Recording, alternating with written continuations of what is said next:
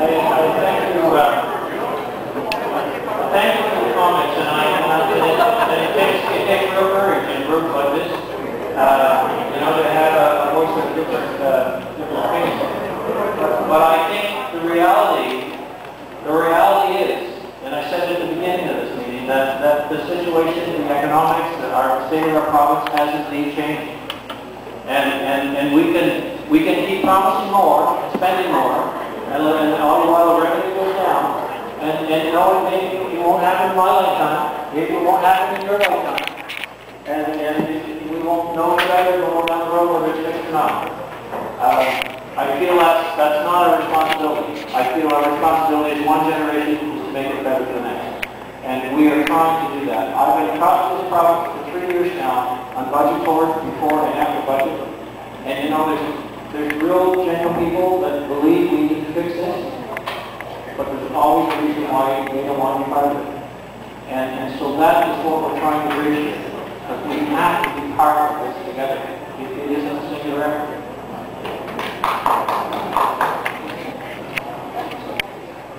I have a couple of points and a couple of questions. First one is to Conrad, as I believe it was in your presentation. I resent the fact that you presented information that insinuated that the $1 billion liability that this pension plan is facing is somewhat due to the longevity and good health of our retirees because of the amortization of payments and the lower contributions of the paying members. I resent that because it's very clear from 1932 to 1992, my employer did not make their honorable contribution to my pension plan. And my question to you is, Mr. Acting, if we want to be transparent, would you do the numbers to show if my honorable employer made those contributions, would I be standing here today? Yes. Let's deal with the first question first. People are living longer. And that increases pension costs. Okay, that's all I said. And it's great that we live longer. So I didn't mean to offend anyone or to implicate that was the cause of the problem. It's one of the factors, but if it were only that, there would be no issue here. Let me be clear. Okay? On your second point, the plan was in a surplus at the end of 2000. So the actuary said that was wrong. The calculation was correct at that time, but interest rates were much higher than they are today. And as I explained, as interest rates decrease, you need more money in the fund to fund the same pension. So, on the first one, I did not intend, it's just a fact. You live longer, it's a great thing. I hope I get the same too. Okay? But don't take that to mean that that's the cause of the problem. It is not. Lower interest rates is the major one. Okay?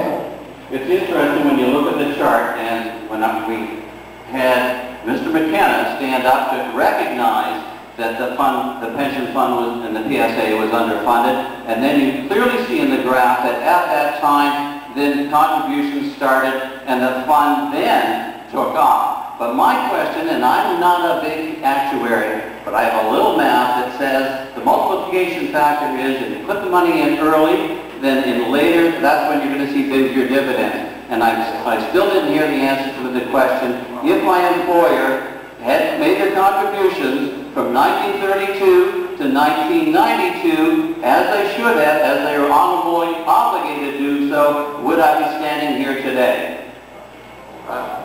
First of all, the employer started putting contributions in the 50s, and then started matching in 78, as you saw in the chart. And then it is correct, in the McKenna government, there were special payments implemented to deal with the deficit that existed at that time. Those payments were made. By the end of 2000, there was a surplus in the plan. So had payments been made before, there would have been fewer payments made after to get to the same point by the end of 2000. And because the way the Act is structured since the McKenna years is, if there is a deficit, special payments are made. If there is no deficit, special payments cease. So when deficit disappeared because of good market conditions at the end of the 90s, before 9/11 and what followed. The plant had generated substantial returns above the assumption that the actuary back in 1991 or 89 or whatever the McKenna years were when McKenna looked at this. So if more money had been put in before, less would have been put in after, because you're always aiming to get to that funding number. Now, if it had been put in and those extra contributions would have made on top of that, then yes, there would be more money. How much more I have not calculated. Mr. Minister, also, that I guess from a taxpayer point of view, there are obvious other ways of creating revenue for the province other than just taxes and transfer payments. I think such things like automobile insurance. A few years ago, a big study was done, insurance rates were adjusted, something was mentioned with regard to a provincial government insurance act, like Saskatchewan has. We don't have to go to Denmark to find a solution to this problem, because approximately $50 million in premiums, after all settlements have been made, are going out of this province to New York City, to Toronto, to Geneva, and yet our province and our leaders do nothing to address that, follow a wonderful role model of Saskatchewan, and institute a provincial government insurance program and keep the revenues in this province, and then again, I wouldn't be standing here today.